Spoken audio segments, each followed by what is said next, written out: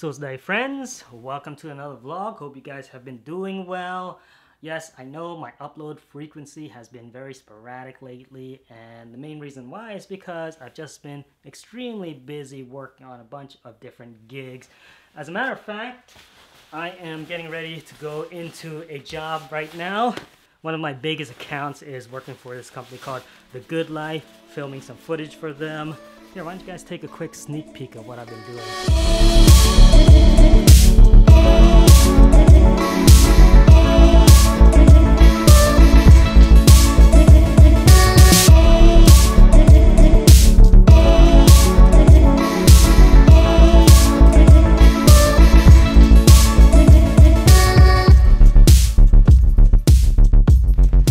So The Good Life Company is basically like a financial company. There are multiple companies, but they mainly deal in finances. Am I right, Kayla?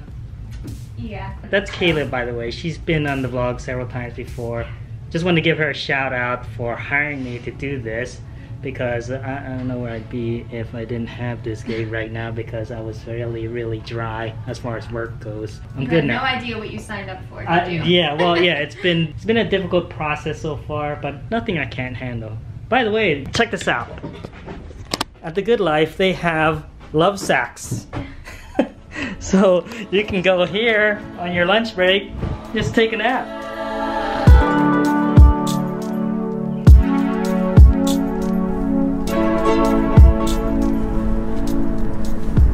Wow, it is absolutely gorgeous out today. By the way, happy first day of spring. A little chilly, but the sun's out, the birds are chirping, and I'm ready for winter to be over. I'm not a fan of cold weather. I think most of you guys already know this, but I left my full-time job in the corporate world as an IT guy about 3 years ago. I don't want to get too deep into the reasons why, but we'll just say that I didn't like being stuck in a cubicle for 10 hours a day. However, if I had to go back to a full-time job, I wouldn't mind working for a company like The Good Life. Great company. I see a lot of great things for them in the near future, and I hope that they continue to use my services, because then I don't have to worry about money issues so much. In December and into January, almost all my work dried up. Kayla called me in early February, told me that Good Life needed a bunch of videos for their website, for YouTube, for Facebook, and after that everything sort of turned around. Now I have so many things on my plate right now that it's very difficult for me to do this vlogging thing. Even though I do love the vlog, I'm never gonna stop vlogging. I may not post as much, but just hang in there. I do have a couple simpler videos that have to do with food and cooking and eating, so I try and get those posted, but I need to make money. That's the bottom line. My daughter just turned 16. She needs a new car, and with that comes the insurance, and then very soon she's gonna be off to college, and then the other one's gonna be driving. All of my money, even the money that I use for traveling, is being put into her car fund. So I don't know when I'm gonna be able to travel again. I'd like to go somewhere soon, but prices are going to go up in the summer. I hate paying more than $600 or $700 to fly somewhere, unless it's somewhere like super exotic, like Nagaland.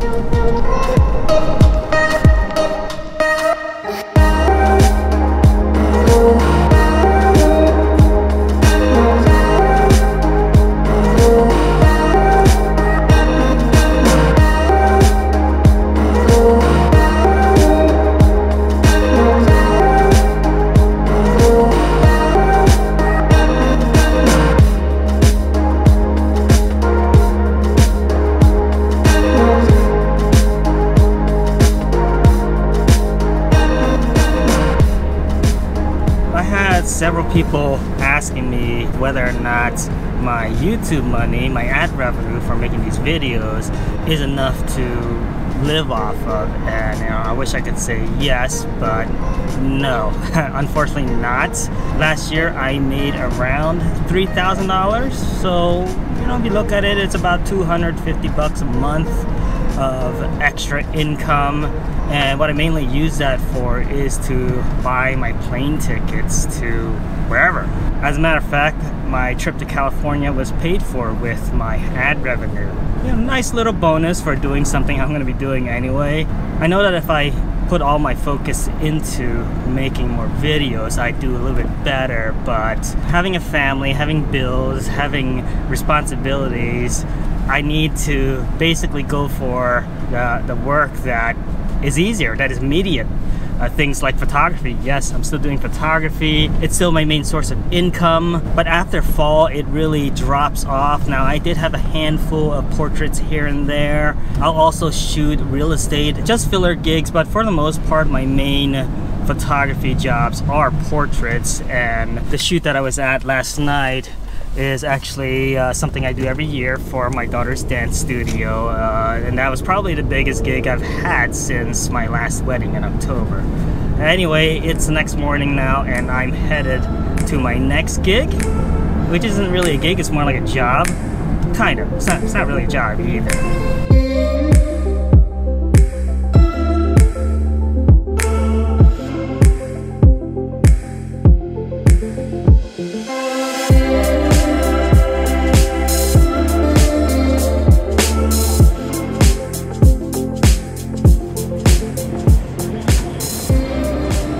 Here's a fun fact.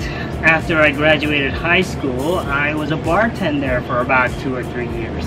And I think it was sometime around Christmas, I was talking to my cousin Naria about maybe getting a part-time bartending gig, and she said, well, you're in luck because the club that I work at, this club, which is a private club out in the middle of nowhere, is looking for a bartender to work 1 or 2 nights a week. So here I am. This is the bar that I work at. I started in January. I was working like twice a month, maybe 3 times a month.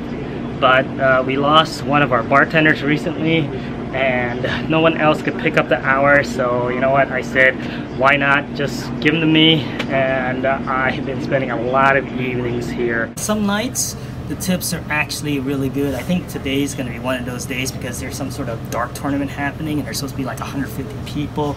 It's dead right now because I just opened up. But yeah, I don't know how long I'm gonna be doing this. For now, I like it. It's nice having that extra cash, and you know, it gives me something to do at night. Oh, and check out these pants. I get asked about them all the time, and they're really just rock climbing pants, like crag hoppers. They're called Zoom Hill. They're super comfortable, very, very durable, waterproof. They keep me cool when it's hot, and they keep me warm when it's cold. I actually wore these all throughout India, and I absolutely love them. I wear them all the time. If you want to copy yourself a pair, just click on the link down in the description. It is an affiliate link. I get a tiny, tiny kickback, but hey, look at them. They're awesome.